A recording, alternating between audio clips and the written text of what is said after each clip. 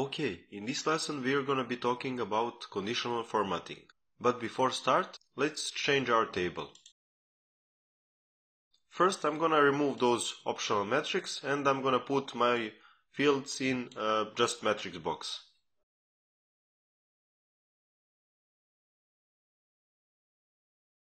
Also, if I go to style, I will be able to remove that formatting. I'm going to just leave numbers.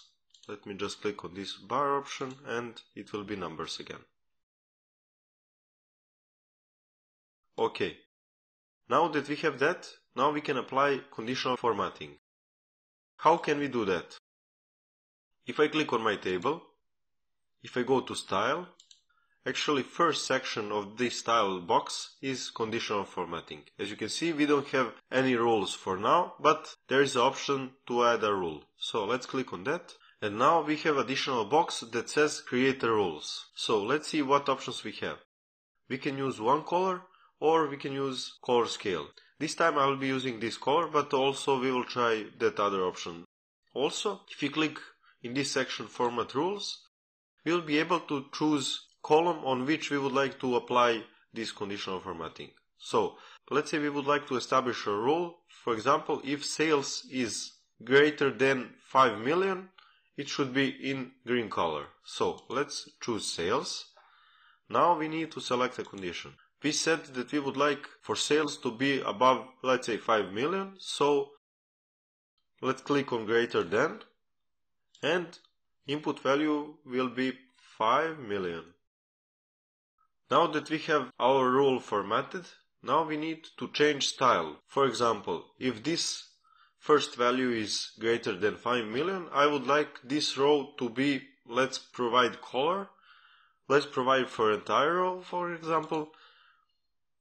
Let's put this text value to be in white color and background will be, for example, green color. This is the style that we will be creating. So if I click on save, I will be able to see that my first rows are now in green color. So basically they meet the provided criteria. Now let's create another rule. If you again go to style, you will be able to see that you have one rule here. If you click on this button here, you will be able to edit your rule. But for now we will keep it as it is and let's click on add again. That will allow us to add another rule. I will choose again sales column. Condition will be, this time I will put less than. So the condition will be if values in this sales column are less than 1 million. So let's provide 1 million.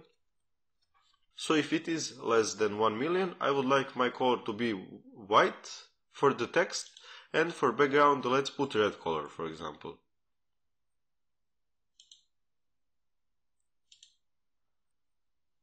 Let's click on save. And now we are able to see that values in sales column that are lower than 1 million are now in red color. Now let me change those rules. Let's say we would like to apply those rules only on one column, on this sales column. So how can I do that? I can click on this edit button here. And in this color and style section, instead of entire row, I'm going to choose sales. As you can see, you also can choose some other column from that table, but I will choose sales this time. If I click on save, only sales now is in green color. I can do the same for this second rule. If I click on this, let's choose sales column, save, and let me close this. Now we are able to see that red color is applied only on that sales column. So that's perfect. Now let's go back to this style option and let's click on edit rules.